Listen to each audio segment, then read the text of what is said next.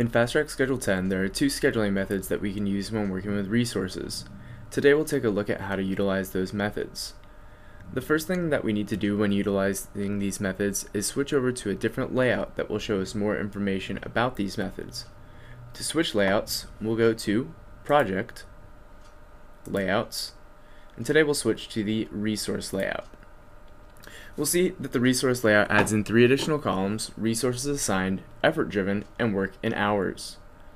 The first scheduling method that we'll take a look at today is called effort driven scheduling. With effort driven scheduling, we say that the amount of work, typically calculated in man hours, will always remain constant across the task, no matter how many resources we assign or the amount of effort that any resource applies. Instead, our duration will automatically either increase or decrease as the number of resources changes. When working with effort-driven scheduling, since we say that work value will always remain constant, what we'll do is actually estimate how many hours will it take to complete a given task. When we do this, we'll be sure to start at our lowest level in our outline.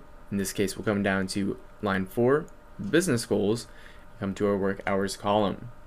Here we can actually enter any value for work hours. For example, I will enter 40 and then press enter. When I enter 40 hours, we see a few things happening. Number 1, we see that an activity bar is automatically created, and that activity bar is created with a duration of 5 days. This is because our default work calendar is defined as having an 8-hour workday. So we take our total work hours, 40 hours, divided by 8 hours per day to give us this 5-day duration. When we're working with effort-driven scheduling, when we want to then assign a resource, all we need to do is come to our resources assigned column. We'll select in the column, and if you've already added resources in your resources layout, you'll notice that we have a drop-down arrow. We can open this menu and easily assign any resource that already exists in our file. So here, I'll go ahead and select Jenny, and then press enter. Now you'll notice that once we assign Jenny, this activity does not change at all. Again, because with an effort-driven task, we estimate our work hours, and the work hours will always remain constant unless either the number of resources we assign changes or the amount of effort that each resource applies changes. In order to see how that work value will remain, in order to see how that duration may change when working with an effort-driven task, let's go ahead and create a second task. Here we'll come down to our next row, again to our work hours column, and enter the same value for work hours, 40 hours, and press enter.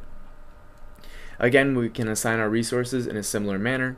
I'll come over to resources assign, open my drop-down menu.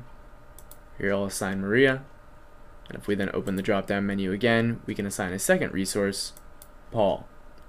Now we can see we have both resources assigned, so if we go ahead and press enter, we'll notice that as soon as we press enter, the task actually cuts its total duration. Originally it was 5 days, now it's 2.5 days.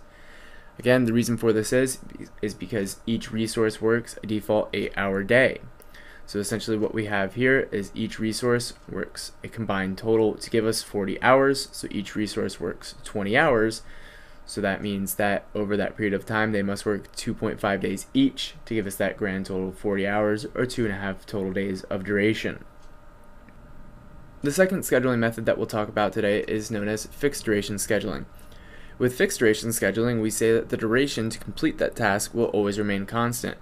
As we add or remove resources or increase or decrease the amount of effort that each resource applies, the work value will automatically increase or decrease along with that.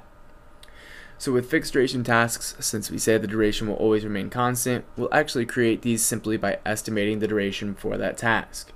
So here we'll just come down to our next blank row, come down to customer and market analysis, place my cursor in the duration column, and I'll just enter the same 5-day duration I have above, and press enter.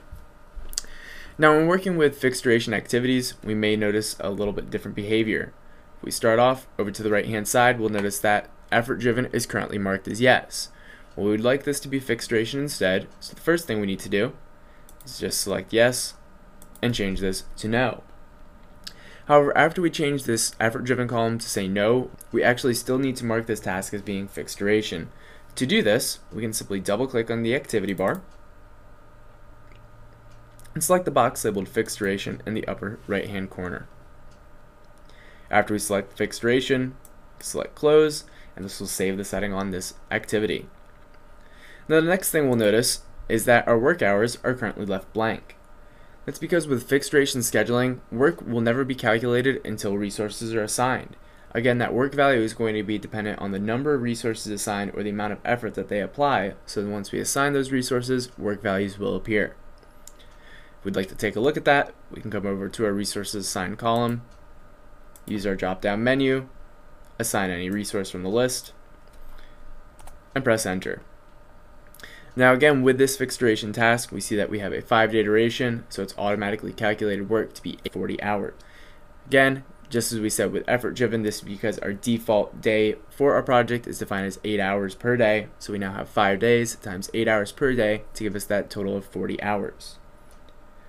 If we'd like to see how work will be calculated when we assign multiple resources, we'll come down to our last task, product scope. Again, I'll enter 5 days for my duration, change my effort driven column to no. Now if you don't always want to double click on the activity to change this to fixed duration, we actually do have a column dedicated to this. We can insert that column into our file by going to insert column.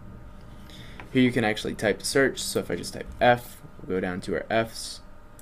We can then just scroll down a little bit, fixed duration, and OK. Here we'll see that for product scope, it still shows no for fixed duration, so we'll simply go in, select yes, and return. Now when we're ready to assign our resources, we'll come back to our resources assigned, open our drop-down menu, assign our first resource, assign our second resource, and press return. Now with our fixed duration task, we can see that the duration has remained constant at 5 days.